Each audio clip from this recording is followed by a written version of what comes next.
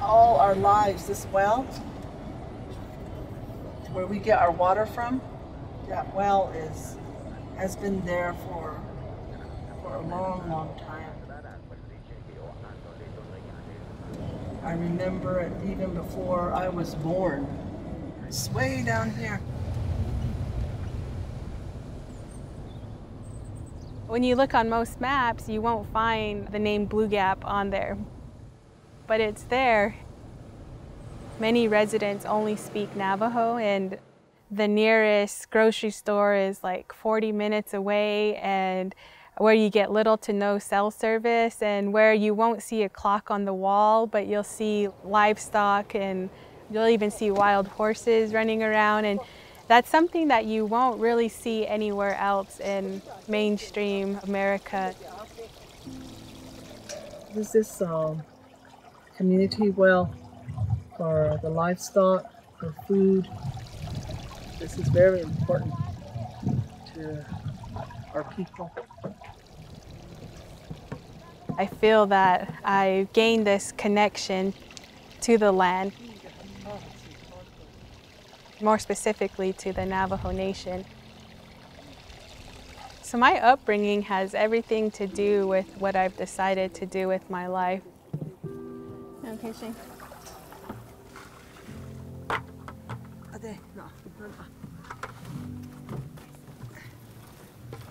Being, I guess, the tag along to my father, who is a person who speaks up for the environmental justice and social justice movements from where I'm from. I was brought to the awareness of the impacts that industry has had on the Navajo landscape itself, but also the Navajo people. Our water system has been changed, and that's in relation to the extraction of coal, uranium, natural gas. And so with this destruction of the balance of people and the environment, I find that my passion lies in understanding and feeling how I can help in restoring that balance.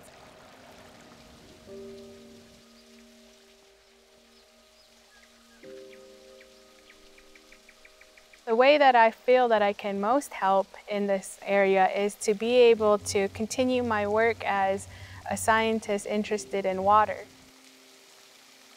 and learning how we can start from where we are now to be able to bring that balance back. And I don't even know if my dad would remember now, but as a kid I remembered him saying that if you want a seat at the table, you're going to have to bring your credentials, and you're going to have to bring your credibility. He meant that if I'm going to be able to be a real voice and an advocate for these types of issues like he is, I'm going to have some letters that follow my name. And those letters come in the form of college degrees. Those letters were going to define who I was as a person accepted in the Western science world. But because of my upbringing and the knowledge that I have from my people, some more flour, please. The Navajo people, that I would hold my credibility as an Indigenous woman. I mean, a lot of other people, they don't really know about this. But this time, I think a lot of people will. There's a Navajo tribe out there someplace. And so I think they were pretty savvy in the way that they raised us to help me collaborate in becoming an Indigenous woman scientist. I believe if you don't get that community interaction for the research you're working on, then you're really missing out on a great opportunity to see how the research you're doing and all the studying you're doing is going to really influence the lives of others. And so going back to Blue Gap really means a lot for me. Good, I'm glad. I'm so proud of it. I can't stop saying that. Stop it! Stop! Hey, you! Don't wiggle too much. And I hadn't been back home to that home I was raised in for a really long time. And when I went back and I seen this little house that I was raised in, and went to go haul water with my auntie and her kids, it just brought back so many memories and really a sense of accomplishment. Like, how did this little res kid get into a Research 1 institution for a Pac-12 school? How did somebody like me, as a scientist, get that far? And it was all because of the teachings that I got early on.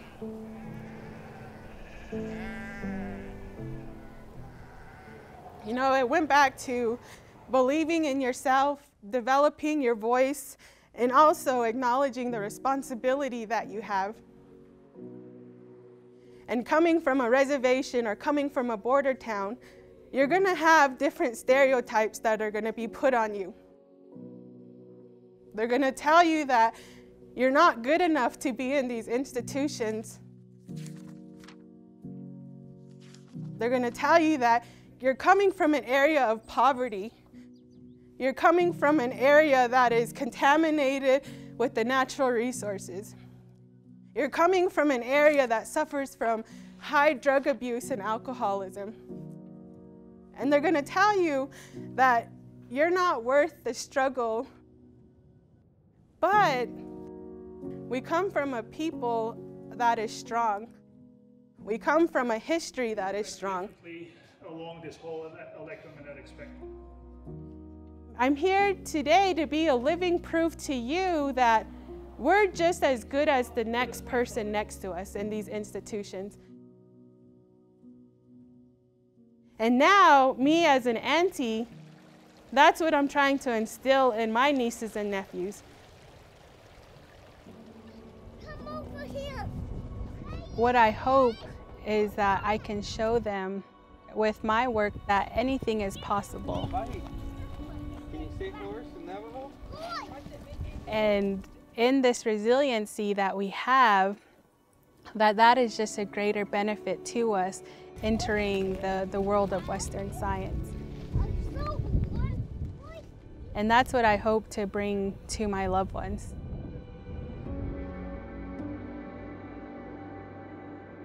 In that aspect, I think that when we begin to share our stories, that is where our diversity begins to flourish. Our diversity will sustain us at some future time. And in having shared that, it becomes important that we write our stories. Our particular stories, our particular genesis, they all have its purpose. It is sacred. Everything is sacred to us. And so, me being able to have this opportunity, I'm able to fulfill that promise that I made to them as a young girl. And saying that I'll never forget where I come from, and I'll never think that I'm better than anybody, but be grounded in a way that they taught me, and remembering that my place in the universe will always be around that area.